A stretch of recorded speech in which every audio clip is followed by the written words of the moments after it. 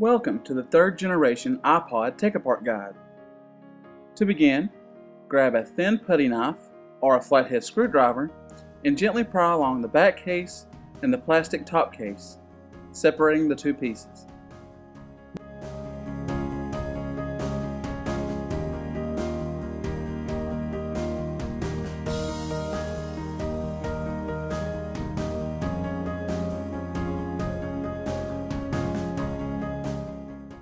Once that is complete, gently remove the headphone ribbon cable from the logic board. Now set the bottom pan aside.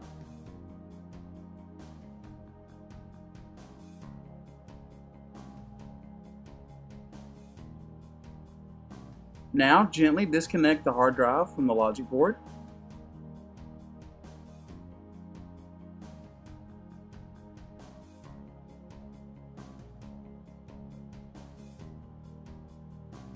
And now gently disconnect the battery cable from the logic board.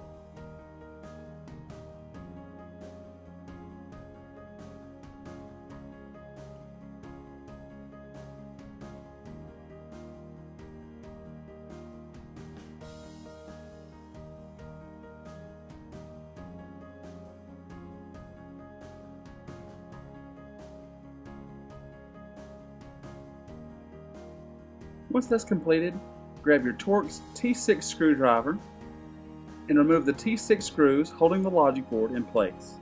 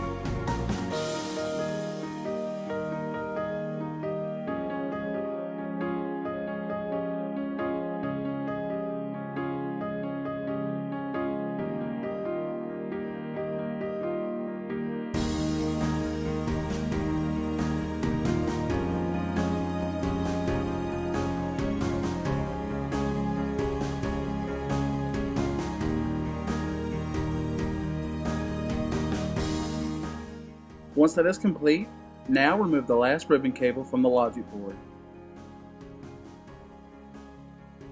This should free you to lift the logic board out of place.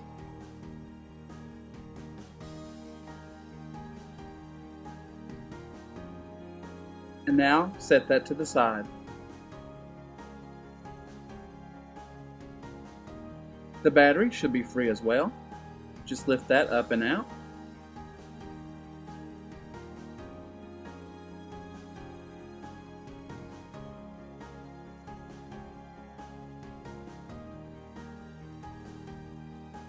Now remove the LCD ribbon cable.